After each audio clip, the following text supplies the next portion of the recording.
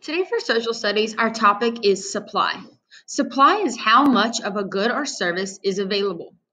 The supply of a good is impacted by the amount of resources that can be accessed or the willingness of producers to create goods and services to sell. So what that means is if you're trying to buy an item at a store, the supply is how much of that item is available to you at the store. During quarantine, when I've gone to the store, there has been a couple of things that have been very hard for me to find. One item in particular that there has not been a lot of supply of is toilet paper. Maybe you and your parents have had the same problem when you've gone to the store. What I want you to do right now is talk to an adult about a recent trip they took to the grocery store or to Walmart. Ask the adult about an item that there was a lot of and an item that was difficult to find. This is going to be talking about the supply, the amount available at the store.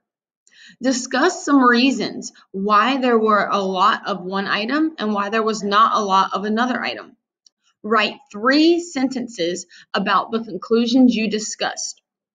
So when you finish, you should have 3 sentences about items that there were or were not a lot of and why you think this.